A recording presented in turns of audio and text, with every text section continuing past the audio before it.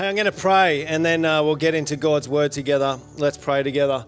Father, we thank you this morning. It's been so powerful, actually, just in that worship, Lord. I don't know what it is, but I've always said this, God, there's a hunger here, a hunger for you, and that's good, and it's important, and you value that, and that's what you want for our lives, a hunger and thirsting after you.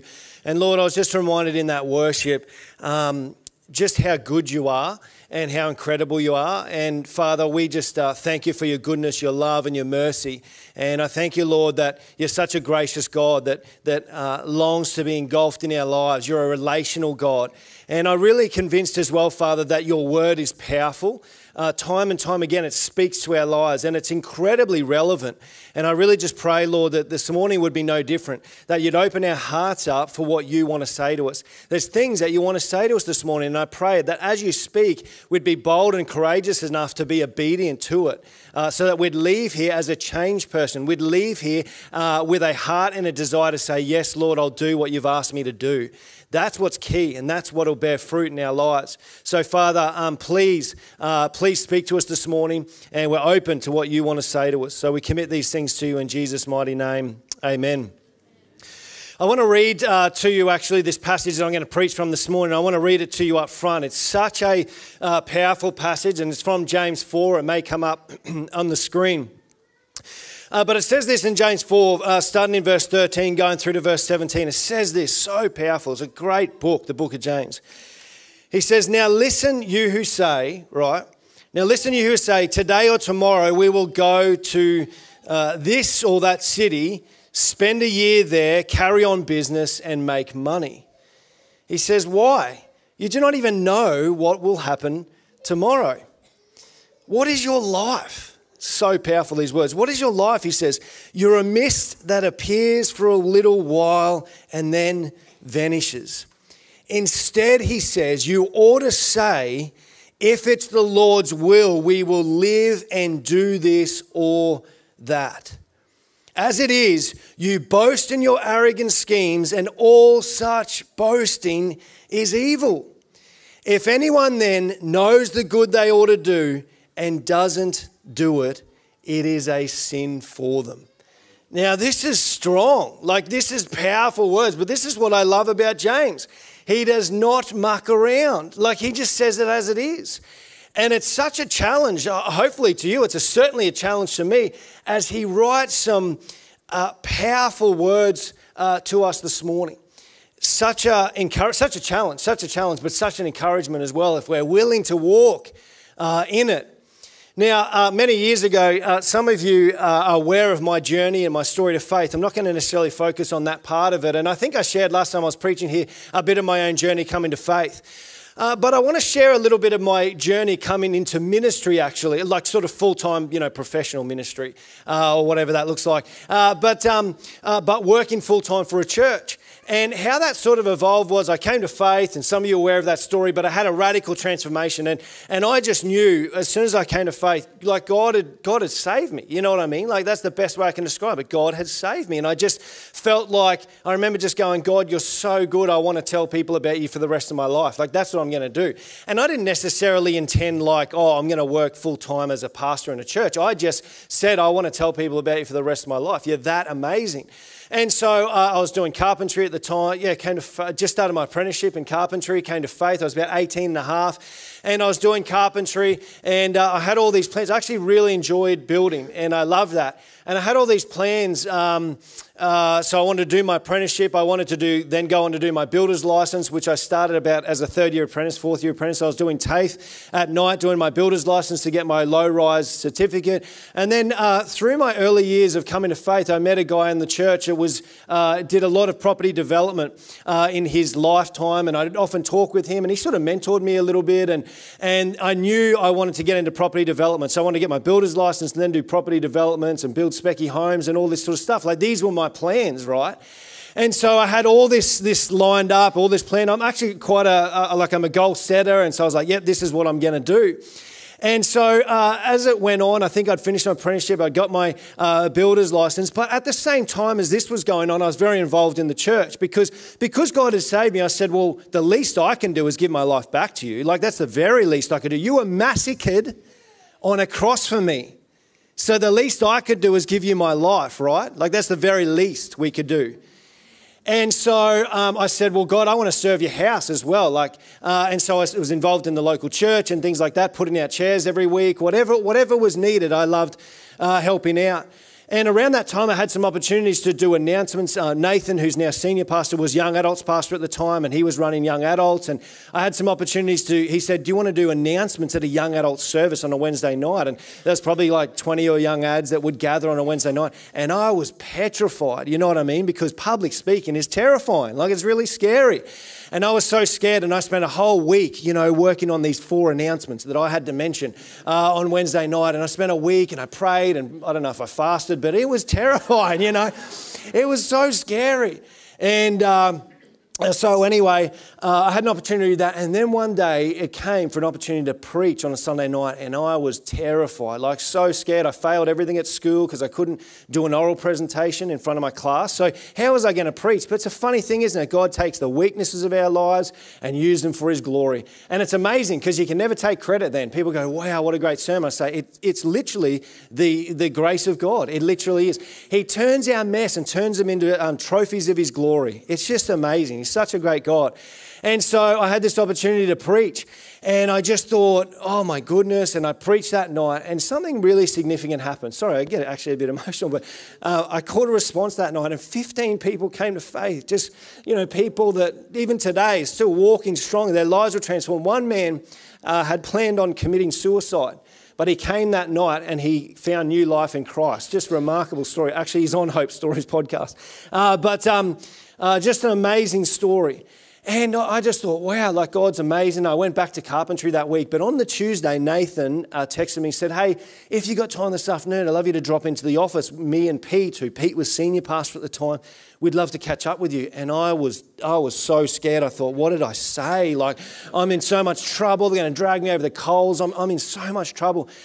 And I went that afternoon, fear and trembling, walking into the office, and they both sat me down, Pete and Nathan, in the office. And I thought, oh no, And they said, oh, we just thought we'd reflect on the sermon and stuff. And I'm like, oh, okay. Now, unbeknownst to me, the church council had been praying whether or not they should call me as an intern pastor. Now, this wasn't in my plan whatsoever.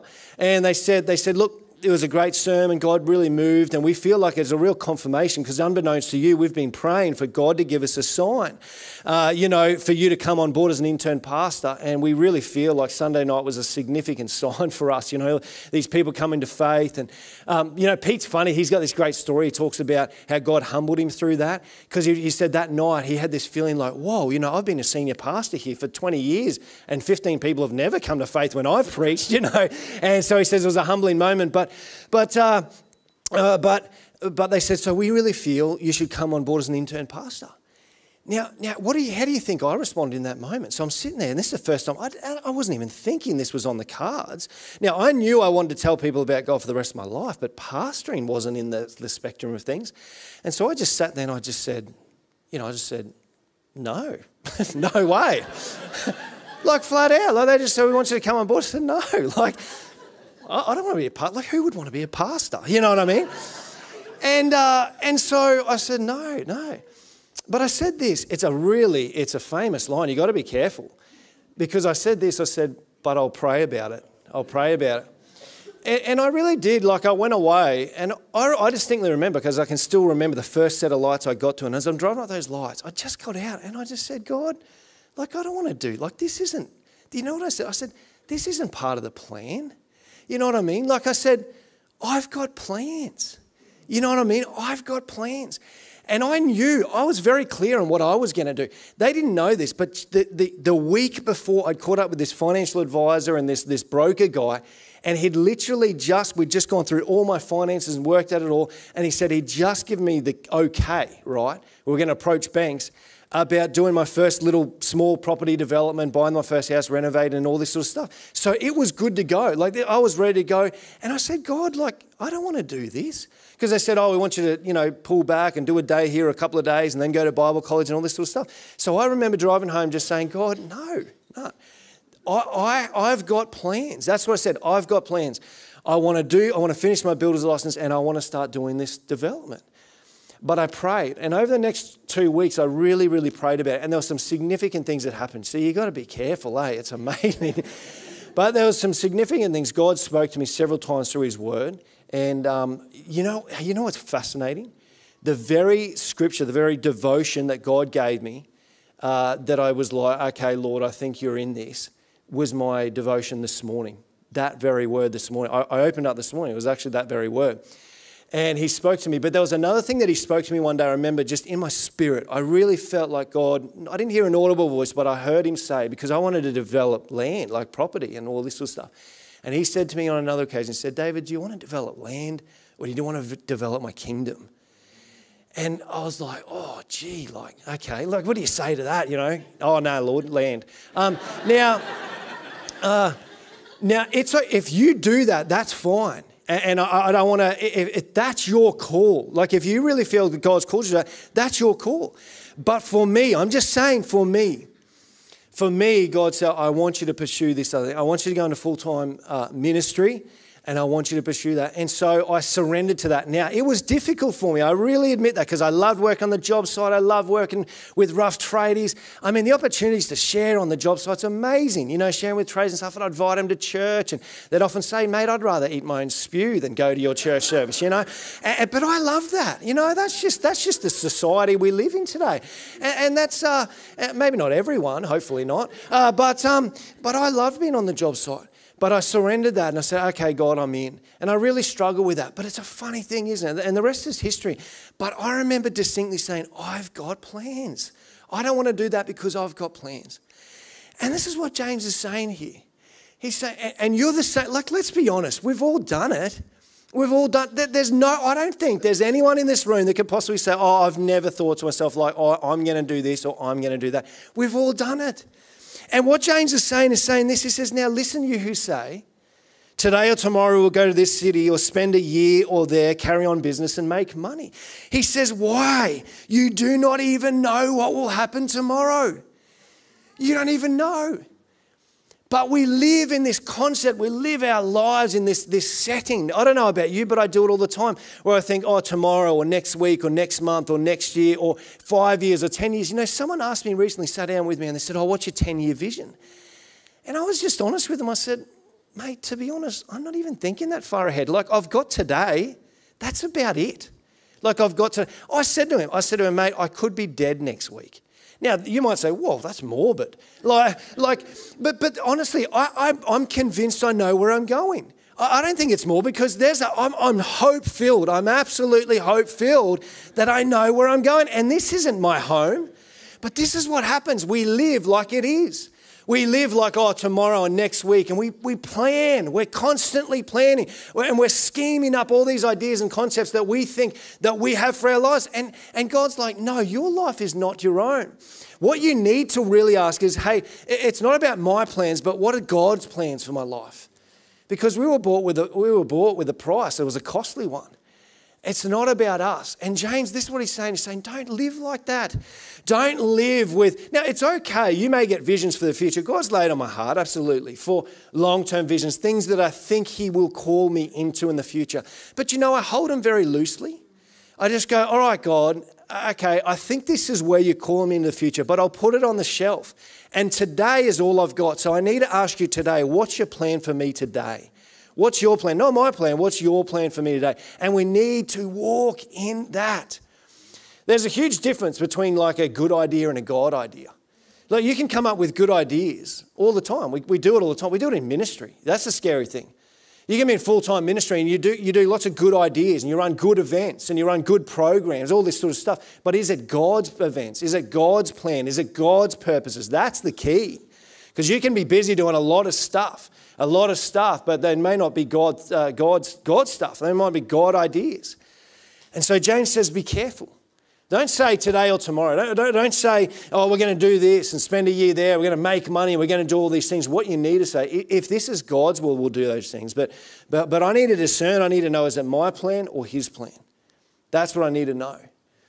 And so lately, I'm conscious of this. Lately, I wake up every morning and say, all right, God, this is what I say lately. I say, God, okay, what's your plan today, Lord? Just like that. Just say, what's your plan? What are we up to today? What do you want to do? Who do you want me to phone? Who do you want me to drop in? Who do you want me to see? Who do you want me to catch up with? What's your plan? What's your plan today?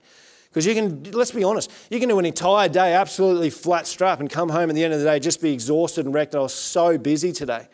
But how tragic to get to the end of a day or get to the end of your life and say, I was so busy, but I did nothing that God wanted me to do. How tragic. It had zero eternal significance. That is a tragedy, absolute tragedy. And James says, you've got to be so careful.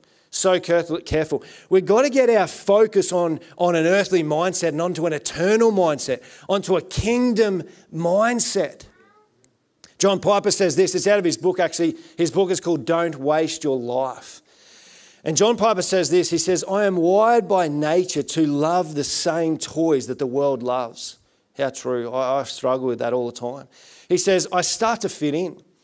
I start to love what others love. I start to call earth home. And before you know it, I'm calling, this is challenging. He says, before you know it, I'm calling luxuries needs and using my money just as the way that unbelievers do. I begin to forget the war. Now, the war he's talking about is the spiritual war that we're involved in. I begin to forget the war. I don't think much about people perishing. Missions and unreached people drop out of my mind. I stop dreaming about the triumphs of grace. I sink into a secular mindset that looks first to what man can do and not what God can do. It's a terrible sickness. And I thank God for those who have forced me again and again toward a wartime mindset. It's a great quote and it's a challenge, and it's a challenge to me because I fall into this all the time, but I think we all do from time to time. We think our work's about ourselves. We think our business is about making money for ourselves. We think our houses for ourselves. We think our cars are about ourselves. We think all that we do is all about us, and it's not. We are literally, you know what we are? We're stewards of what God has given us for the kingdom of God, not for ourselves. So we've got to think through an eternal mindset.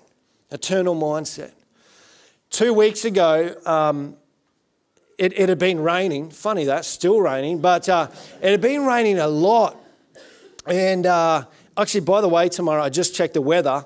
Tomorrow says it's going to be sunny. So don't worry about the dry. You can hang the clothes out on the line.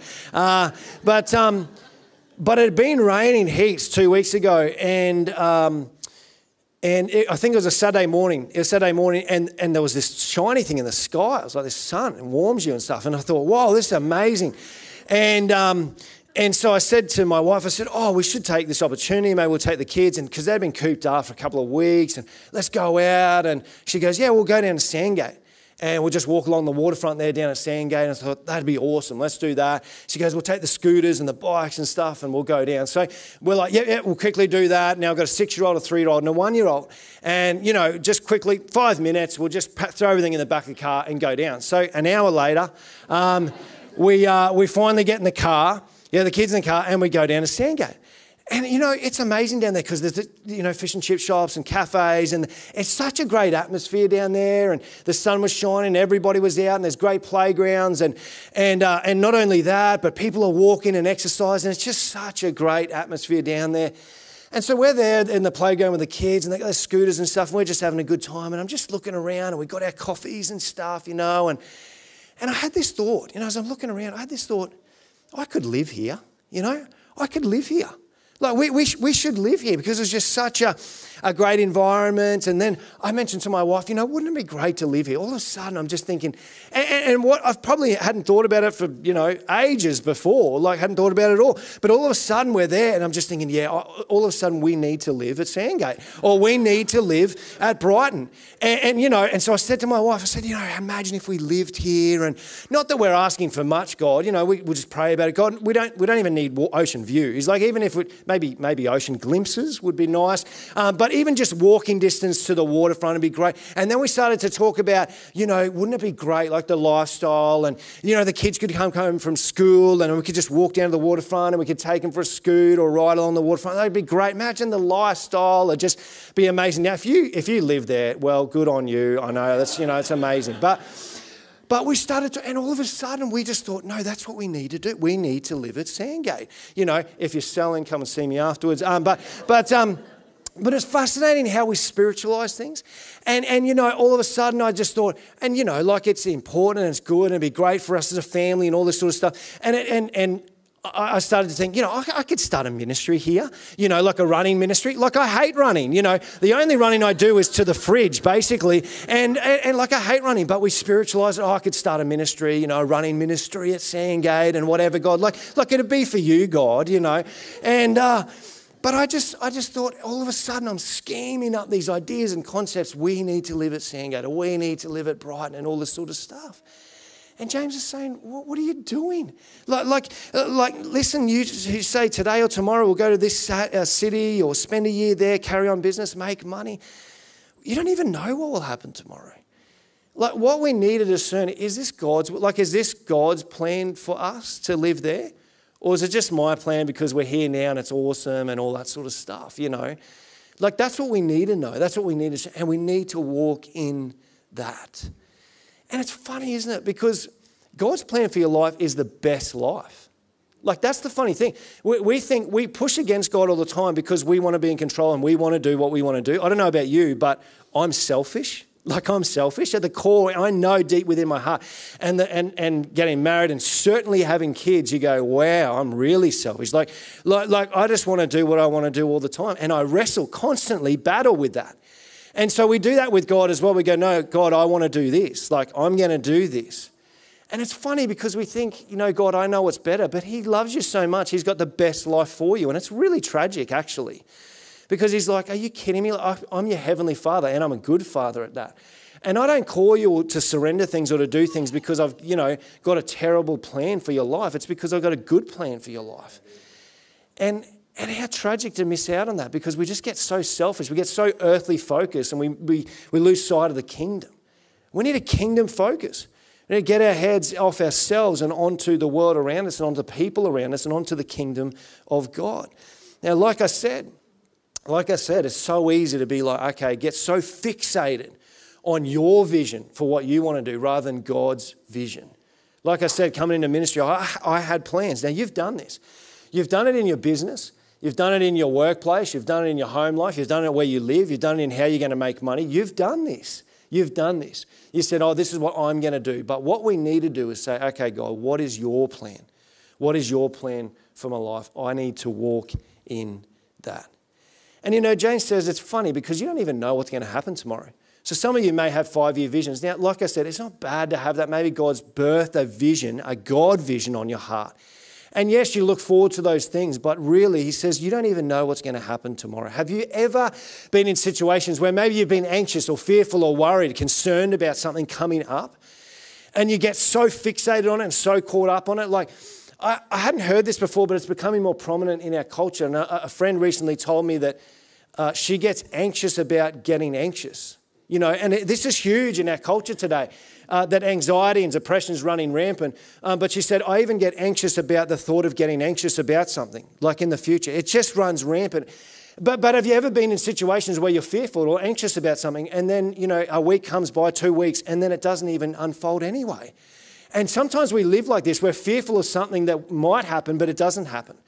And this is what James is saying. And Jesus says the same thing. He says, don't worry about tomorrow. Tomorrow will worry about itself. So what we need to do is try to live, and I know it's difficult, but try to live in today. Just go, God, all I've got today. So what's your plan today? What do you want to do today? I'm in, God. I'm in, God. What's your plan? Actually, and I didn't do it, so this is a downfall. Don't do this. But I was just reminded, I rang Tamara on Thursday. Thursday it was. And I was driving to work because I'm trying to do this every morning. And it was a really busy week. And the night before now, I'm conscious about saying, all right, God, what's tomorrow? And I just jot down, okay, I've got to do this. And I just put it so that my day is somewhat fruitful. But I still got to be careful about, is this what you want to do?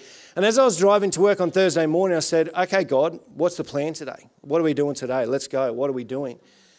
And I felt like he said to me, oh, I just want to spend some time with you. And I thought, because the natural reaction is, I want to be really busy. I want to be productive. I want to do stuff for you, God, you know.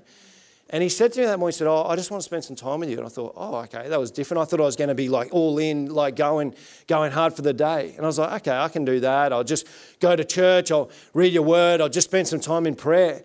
And And as I got to the church, your chapel came to my mind. I think you have chapel on Thursday mornings.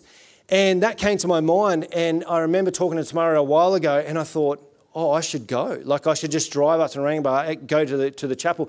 But it was just after 10 o'clock, and I quickly looked on the website, and it said till 10:30.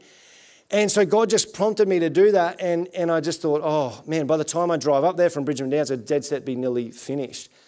But then I felt God say, no, just go anyway. Just go anyway. But I was like, no, it doesn't make sense, Lord. Like, it doesn't make sense. Because it says here it finished at 10:30.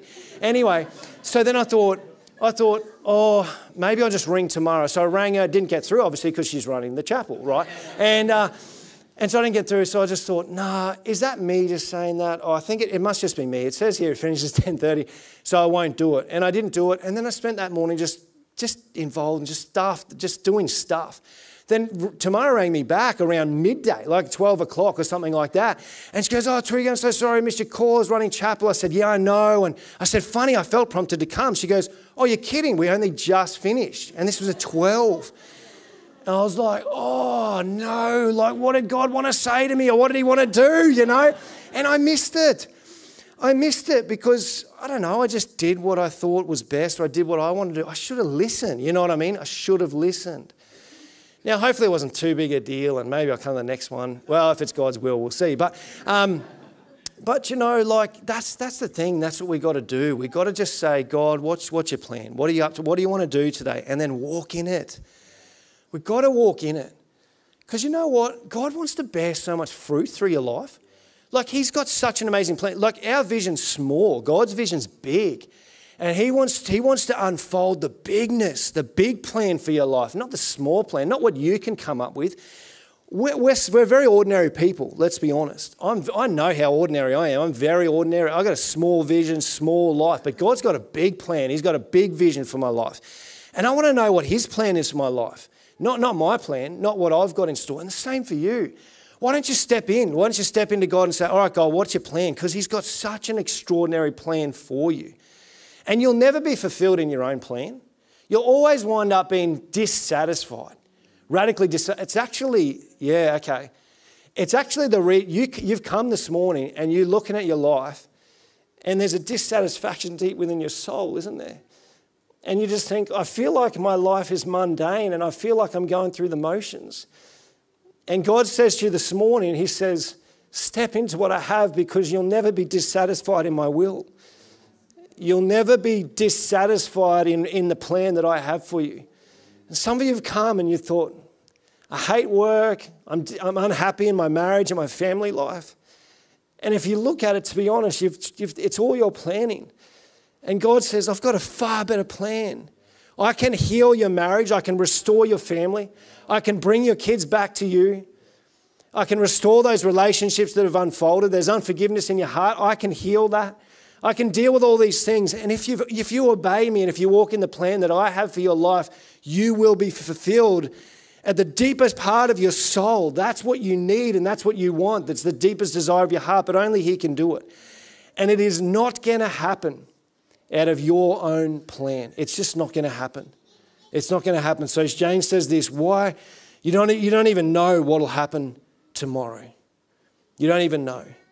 The amount of times I've thought to myself, I've schemed ideas and thoughts and plans. I've thought, I'm going to do this, I'm going to do this. And God's up there going, what are you talking about?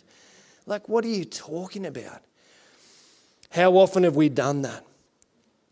He says this, what is your life? You're a mist that appears for a little while and then vanishes. You're a mist that appears for a little while and then vanishes. Again, this is so prominent in my heart, but I'm often praying, God, help me to number my days.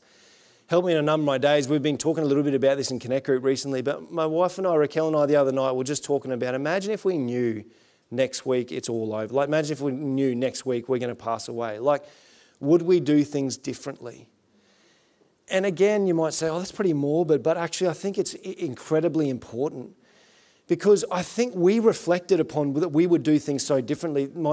Raquel's had this opportunity just to connect with one of the ladies from our local school that our daughter goes to, and she's very unwell at the moment, and Raquel was just saying, as we were reflecting upon it, we just thought, if we knew next week, was our last day on earth, she's like, I would just tell people, I'd just grab people, say, this is it. Like, you need to know Christ. Like, you need a kind of faith. Like, you need to know him. Like, we just reflected that we would probably live differently. And I think in a way it's kind of sad, because I think that's how we should be living every day, knowing that our life is just a mist. It's a vapor.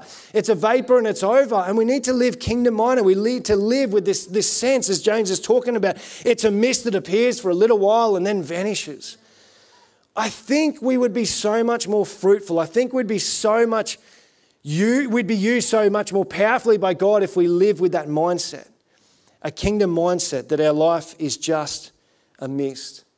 Francis Chan does this illustration. I could have done it, but I won't worry, because I don't know, I'll probably use too much time. But he uses this illustration where he pulls this rope across the stage, and he says, imagine that this rope is like your life, like is eternity. He pulls this entire rope, and then he has this little tiny bit of tape on this rope. And he says, in light of eternity, this is our life on earth, this little tiny bit of tape, and he pulls this rope across the entire stage.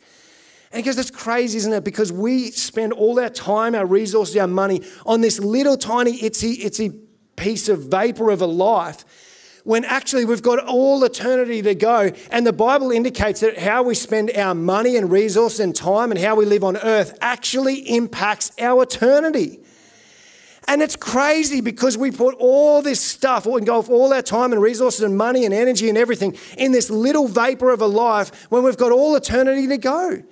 It's crazy that we do that, but this is because we live with an earthly mindset rather than a kingdom mindset. We need to know that our life is a vapor. This is all we have. C.S. Lewis says this. He says, everything that is not eternal is worthless in eternity. Everything that is not eternal is worthless in eternity. And so he says this, what is your life? You're a mist that appears for a little while and then vanishes. A couple of weeks ago, I saw this thing by Angus Buchan. I was just watching a devotional thought or something by him, but he was talking about John Wesley. And so John and Charles Wesley were so influential in one of the greatest awakenings in all of history. They were similar around the time of George Whitefield. And there's a book, I can't remember the title of the book, but it's by Dallimore, and it talks about one of the greatest awakenings. Now, Timothy Keller says that there has been no other book that has impacted his life more than on this George Whitefield book by Dallimore. And I think I got it on audio book or whatever, but it's a fascinating listening to the awakening that took place with Whitefield, and then the Wesleys. They were a part of it as well. But Angus was just sharing, and I was really struck by it, because I don't necessarily think through this lens, but he was talking about John Wesley. He wrote all these songs, he wrote all these books, and he'd sold all these books and things like that, and accumulated money through these things, but he always gave it away, He had such a kingdom mindset that everything he did was for the kingdom. Even his money was always towards the kingdom of God. So he put all that money back into the orphanages they started and all these things, and many people came to faith through their ministry. But he lived with a mindset of, this isn't mine, I'm simply a steward of it, always giving it away. And it's believed that when he passed away, when he died, he literally had nothing to his name except just a small, tiny bit of money, very small bit of money, loose change basically, that he gave towards, he said, I just want to leave this for the pallbearers that take my coffin out. That's it. And he had nothing else. Everything he gave. He went out leaving everything for the kingdom of God. And I'd never thought about it like that. I don't know if you've thought about it like that. But I always thought, because I was raised in a home that, you've got to be financially secure. Now, I'm not advocating for you to be spiritually reckless, and you need to do God's will. What is it that he wants you to do, and do it. But he had this mindset of, like, everything I have, I'm putting back into the kingdom of God. Now, I'm convinced when he stands before God and God says, what did you do with my resources that I gave you, the money that I gave you, the time that I gave you? He's going to stand before God and say, I gave it all back into your kingdom, God. And God said, absolutely, well done, good and faithful servant. But I hadn't thought about that. I don't live like that. I live constantly with this sense of, like, I've got to accumulate more. Like, I've got to have more wealth. And this is one of the biggest weaknesses for me. This is where Satan trips me up all the time, is that I think my money's for me. I think my money's about accumulating and becoming financially secure. But God says, no, you're a steward. I've given everything you have is because I gave it to you anyway. You're literally a steward of it. And it's such a shift to go, oh, wow, like it's not for me, it's for your kingdom. And I hadn't thought about like that before, but so challenging. And so he says, what's your life? It's a mist that appears for a little while and then vanishes. There's a quote by C.S. Lewis. We need this kingdom mindset. And he says this, another quote by C.S. Lewis, but he says, if you read history, you'll find that the Christians who did most for the present world are just the ones that thought most of the next. It's a bit counterintuitive, isn't it? But he goes on to say, the apostles themselves who set on foot in the conversion of the Roman Empire, the great men who built up the Middle Ages, the English evangelicals who abolished the slave trade, all left their mark on earth precisely because their minds were occupied with heaven.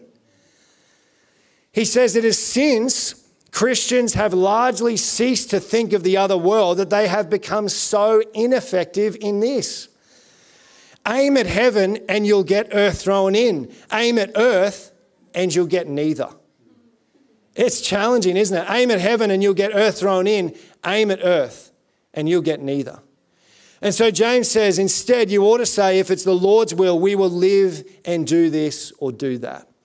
The crux of what James is saying here is this. You need to know God's will and then walk in it. I think it was Smith Wigglesworth or one of the greats, but he says this. He says, know the will of God, confer no longer with flesh and blood, and do it at all costs. So know the will of God, confer no longer with flesh and blood. In other words, you need to discern and know in your heart, this is what God wants me to do. Now, when you know that, and you've probably had moments like it before, and even now this morning, you know there's been things in your business or in your workplace, in your home life that you need to change that he's wanting you to do. When you know what he wants you to do, don't confer any longer with flesh and blood because you know from the creator of the universe what he wants to do. You don't need to speak to anyone else anymore. What I do, I know I've done this. Sometimes I speak to other people when I want to get out of something. So what I do is I know God's will, but I don't want to do it. So I just go, hey, what do you think about this and that? And then what happens is, and these are godly people, but they just say, oh, well, you know, maybe you should be wise about it and all this sort of stuff. And I go, brilliant, that's my out. But you know what I mean? When you know God's will, you just got to walk in. It says, confer no longer with flesh and blood. Don't speak to anyone else anymore. You just need to do it. And I often talk about this, even slow obedience is still disobedience. If you're a parent here and you've asked your children to do something, and when you get to the 10th time, you're frustrated, not happy when they eventually do it, you know, half an hour later. And God says when he wants you to do something, he says, just do it. He wants you to do it then and there. And so we need to know his will and walk in it. Instead, he says, you ought to say, if it's the Lord's will, we'll live and do this or do that. We need to wake up every morning and say, all right, God, what's the plan? What's the plan for today? See, some of you go to business, you go to work, and you dislike your job, you dislike what you do, and you just think, this is my life, this is what it is. But actually, God has you there for a reason. We don't often think like this, but he has planted you there for a reason. He's saying, I'm not planted there. I just got this job because, you know, I just was desperate and all this sort of stuff. No. The person that you sit by, he wants to use you to speak into that person's life. He wants to use you in that business. He wants to use you in whatever you're doing, the very house in which you live. He wants to use you to impact your neighbours and your street and your suburb. He wants to use you. But what we need to know is, okay, well, what's the plan then, God? How are we going to do it? And then walk in it. James says, as it is, you boast in your arrogant schemes, and all such boasting is evil. I realise it's so easy to do this. In our own plans, we boast about things. I've heard people talk about, their 5-year vision, their 10-year vision, and what they're going to achieve. And we can do that easily. It's very minimal accountability. You can just make up anything, really. Oh, yeah, like in 10 years, I'm going to be turning over 100 million a year, you know, like that's what I'm going to be doing. And I mean, you know, you can say whatever you want, really, can't you? And I mean, it looks awkward after a while because your friends say, oh yeah, he's the guy that's always gonna do this and gonna do that, the gonna guy. And so after a while, you kind of get caught out. Your integrity's really lost. But James says you can boast about whatever you want. You can boast about all your arrogant schemes. But he says all such boasting's evil.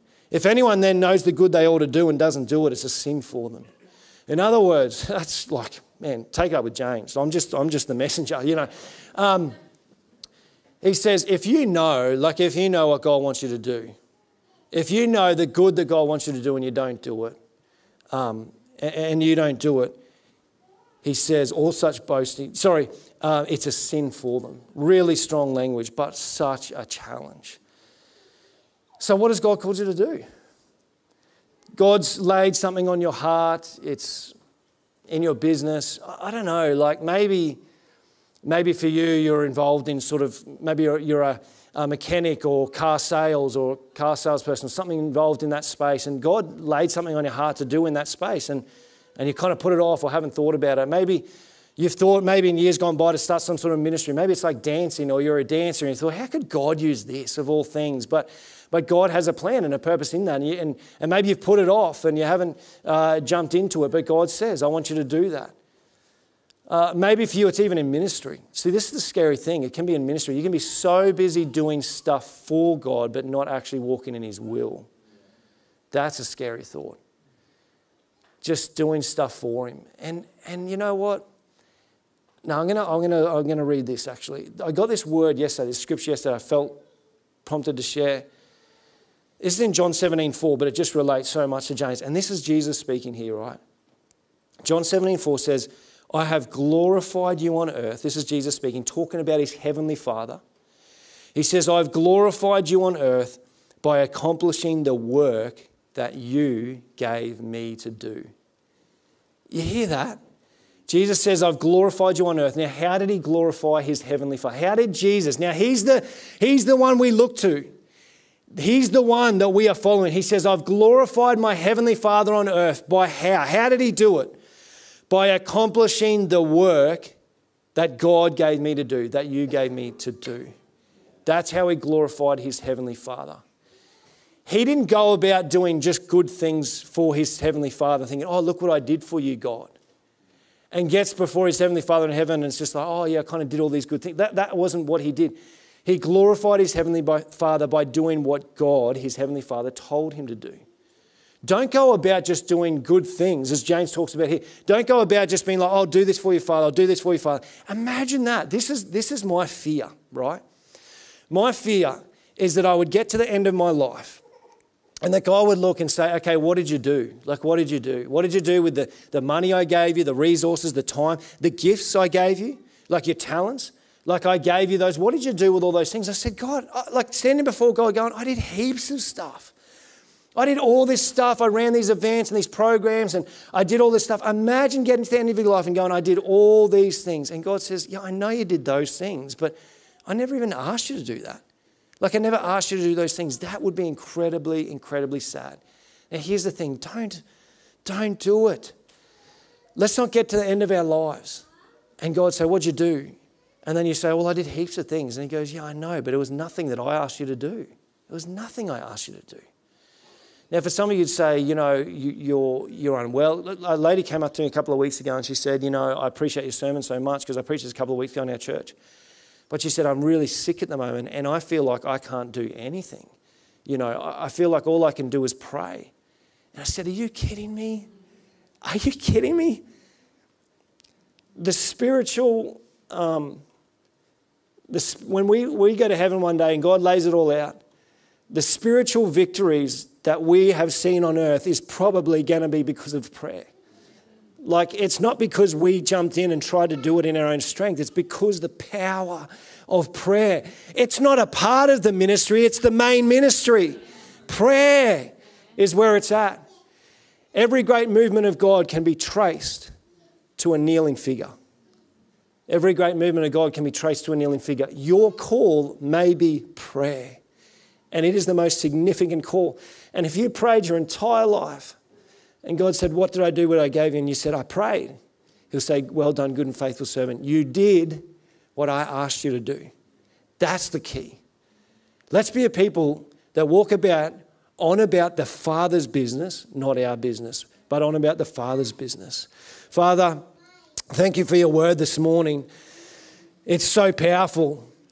And Lord, as I kind of shared before, I just felt, just in the prayer time before the service, I just felt, God, that there was some significant things that you wanted to speak to people about.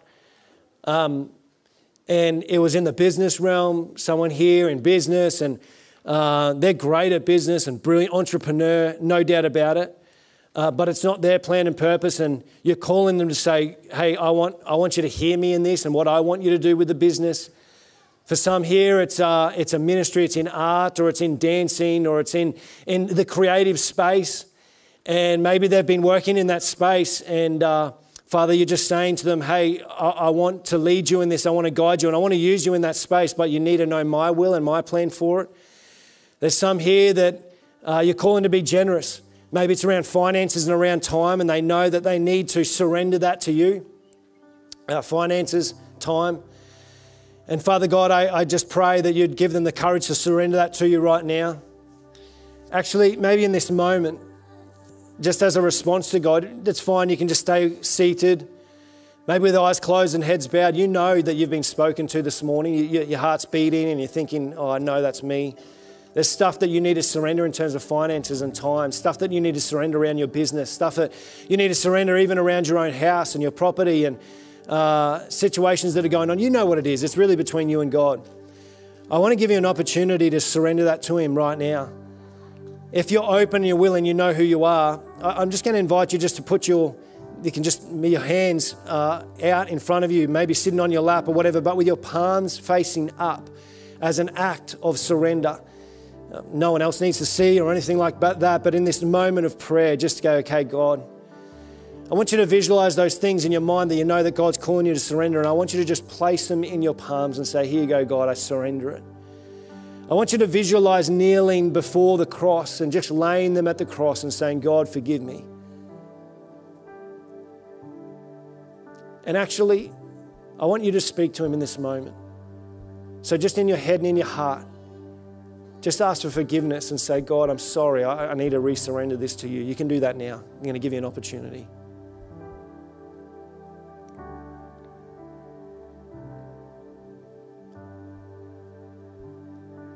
So God, thank you for the way that you speak to us, and even in this moment, a holy moment of surrender. The best thing that we can do with our lives is give it over to you. Because I'm just convinced that you can do a far better job of my life and our lives, far better job of it than we'll ever be able to do with it. And I just ask for forgiveness this morning. We actually just repent because we're so sorry because we thought our lives were about us. And it's actually caused so much destruction, so many broken relationships, so much unforgiveness, so much destruction in families, great God, because we were selfish and we thought our life was about us. And we just want to say sorry this morning. Please forgive us. And we just repent and say, Lord, we surrender it back to you. And what we need is a new heart. And we just pray, Holy Spirit, that you'd fill us afresh in this very moment as we lay these things before the cross, that you'd just give us a new heart, not a heart of stone, but a heart of flesh, and a heart and a desire to say, God, we're sorry. And what you want to do in us is so much better than what we want to do in our own lives, great God. And we look forward to the plan and the purposes that you have for us, not that we have. And so, God, we just take this moment. And even as we sing these words, we just take this moment to continue to surrender, lay it before you, great God. Continue to speak to us, we pray, Father. Do a new work in our hearts and in our lives, great God. We worship you now. We worship you. In your precious name. Amen.